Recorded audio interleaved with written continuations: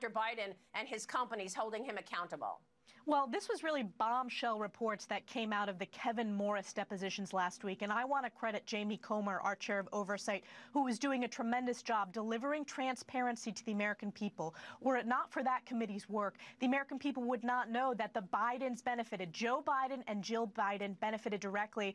Hundreds of thousands of dollars of illegal money laundered from adversaries like Communist China. What we learned in the deposition from Kevin Morris is that Hunter Biden has $6 million worth of loans, that Kevin Morris purchased hundreds of thousands of dollars of Hunter Biden's terrible artwork, and the fact that Kevin Morris owns 10% of a stake in the private equity company invested in Communist China from Hunter Biden.